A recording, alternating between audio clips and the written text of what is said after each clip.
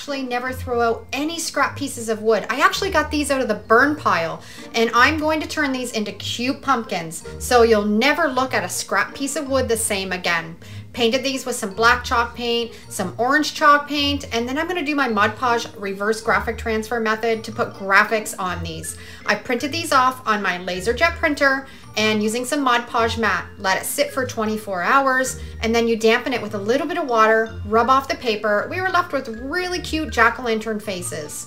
I've got some branches out of my backyard, drilled a hole in the top, glued those little bits of the branches in the top, added a little bit of some raffia and ribbon to finish it off. And these scrap wood pumpkins are just so darn cute.